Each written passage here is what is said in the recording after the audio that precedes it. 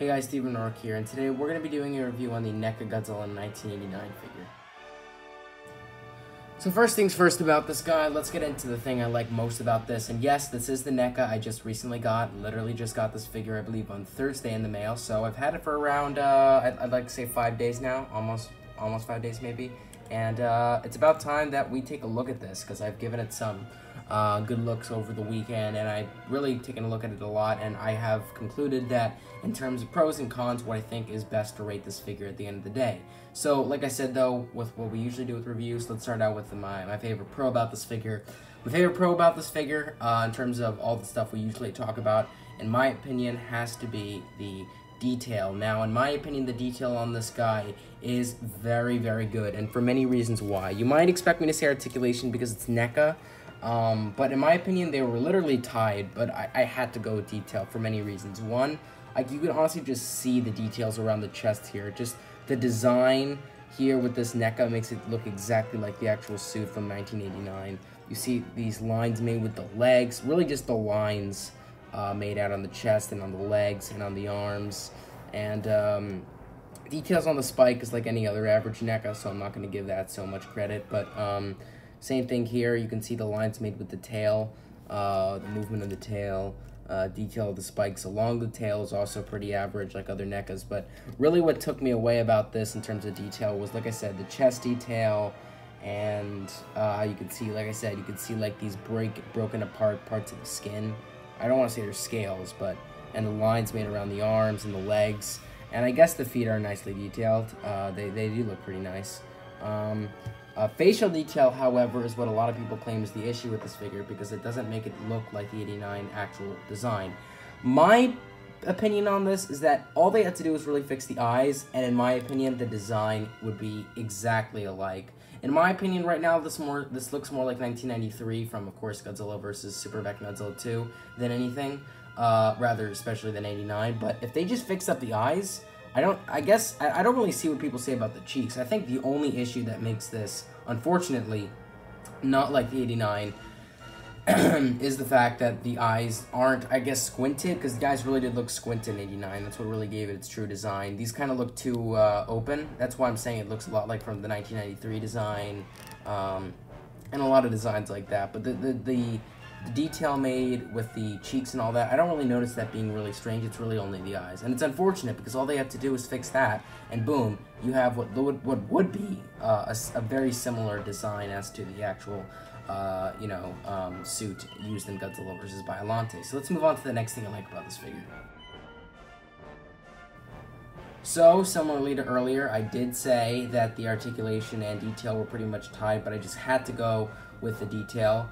Meaning that, yes, articulation would be the next thing I like about this figure. Reason being is, it's a Neca, very good at articulation, but one thing that truly stands out about this is that, unlike most Necas, this Neca didn't actually come in that stiff. By far, the most stiff Neca I still have, and is quite stiff, is the Neca 64. That, I'm afraid, folks, that is one stiff Neca. I don't know why, it just doesn't seem like it has great movement, but this, even though you could get it out of the box, and sure, you might have to move it around just to make it feel a little bit more movement-like. I don't really know how to describe it. More, I don't know, more spacious, and more ability to move more joints.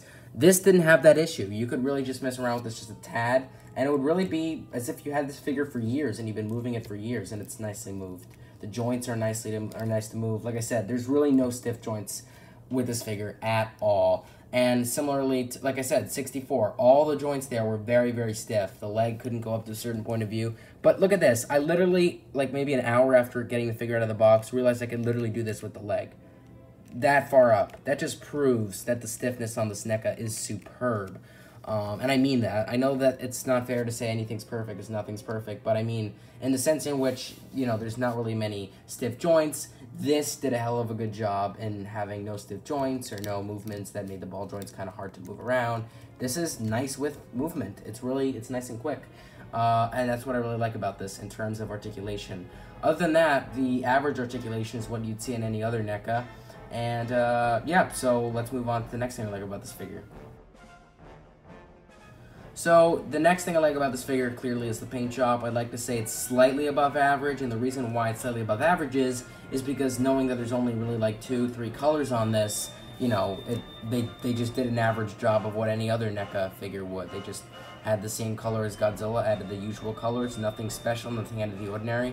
The only part of the paint job that, the reason why I'm saying it's slightly above average that I noticed, is with the toes, the toenails, the claws on the feet, to be honest. They actually look nicely done with the paint job. I like how they pretty much didn't just do a bright white like they did with the spikes. They actually made it more brown looking to make it look more old-like and more dirty. I like the way they did that. It looks more natural, the way it's brown. The claws on the feet, both of them. They did a really good job with that. You can even have it on the hand claws too. Fingers too.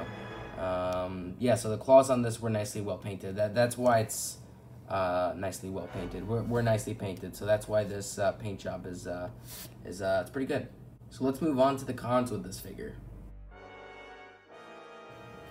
So, that being said, with the cons, there's really 3 cons. Most of this are kind of blended in with nitpicks. They're so close to being big flaws that I'm just going to mix it in with a real flaw and just an average nitpick.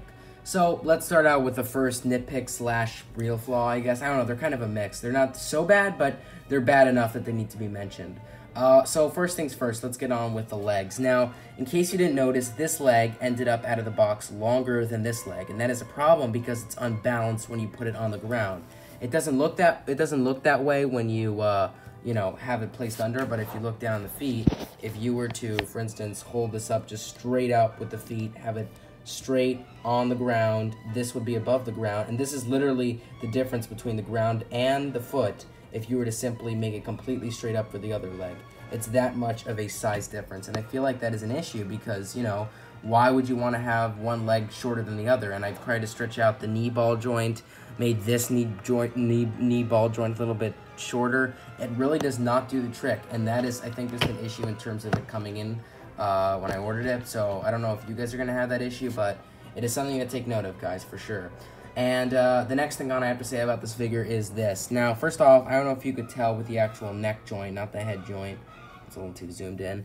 I don't know if you could notice, but honestly, the front of this neck joint seems as though it's slightly out of place of where the joint connects. If you see what I mean, you can see that if you were to shift it, over to this side, it feels as though it's nicely shifted over. But if you have trouble shifting it over to this side because, like I said, the neck joint isn't really fit into the joint in which the neck joint would come into the rest of the body. It seems as though it's slightly coming out of the circular area to fit the neck joint in, so it's pretty much popping out in a way, and that's a little bit of an issue because sure, it can move nicely to one side, but to the other it's kind of stiff because this is sticking out and it can't fully go around the elbow and the arm and all that. So it is an issue, in my opinion, that has to be noted.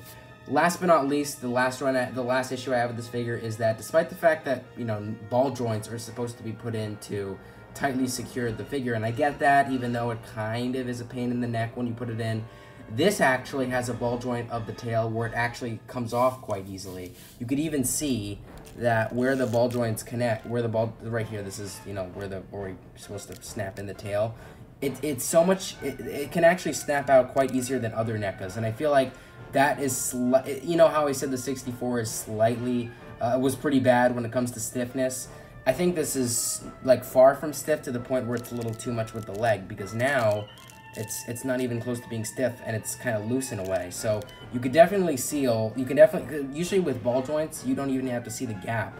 This, you can actually see the gap in terms of fitting in the ball joint, and it has snapped out a few times. So the ball joint on this isn't as strong as other NECAs, and I'd rather have it that way than have every other ball joint be the opposite and be extremely stiff. But like I said, these are all points to be noted. And that being said, I would rate this figure an 8.7 out of 10. I highly recommend you get this because even though I do not have the 2003 with me just yet, I can already tell I like this more than 2003. So I could be wrong. I could get the 2003 and love it more. Who knows? But as of now, this would be the NECA I recommend more than the 2003. And I get it. I don't have it. You can criticize me all you want on that. But in terms of appearance and in terms of the cons and reviews I've seen, this seems as though it comes across way better. So, like I said, it's an 8.7 out of 10. Especially if you haven't even gotten the new NECAs yet, this would definitely be one of them that, you know, you're only able to collect, but you should collect. So yeah, like I said though, 8.7 out of 10. Hope you enjoyed this review. Like, comment, subscribe. See you guys later, and bye-bye.